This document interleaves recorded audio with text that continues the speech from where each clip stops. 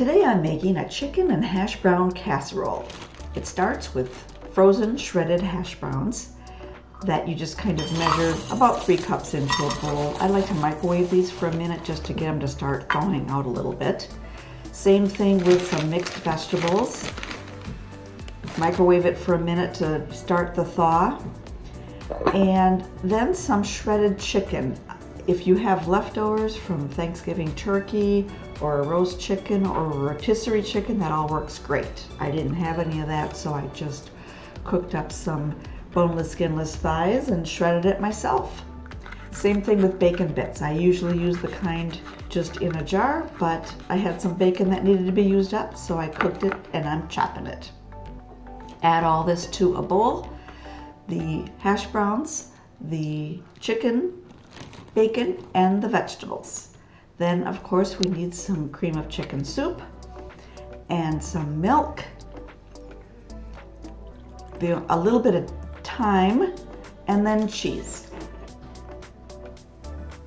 Give this all a stir to mix it up evenly, and then it's ready to transfer to your casserole dish.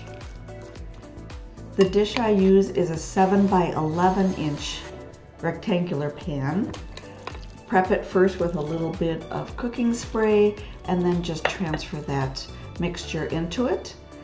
Next we make our topping. I buy Ritz crackers in these fresh stacks, they call them.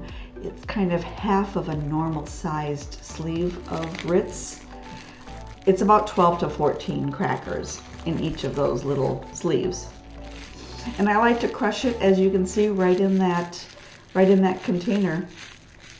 Crushes up really well, and once you feel like it's all ready to go, you can just then open up the end and pour it into your little bowl.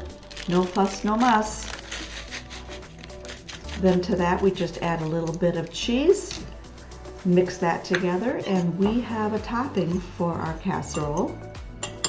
Just sprinkle that evenly over the top and we're ready to go. When we bake this starts covered in foil, and that step will take 30 minutes at 400 degrees.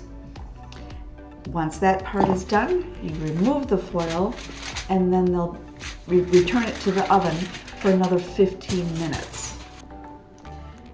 When that comes out, you can see it's golden brown and bubbly.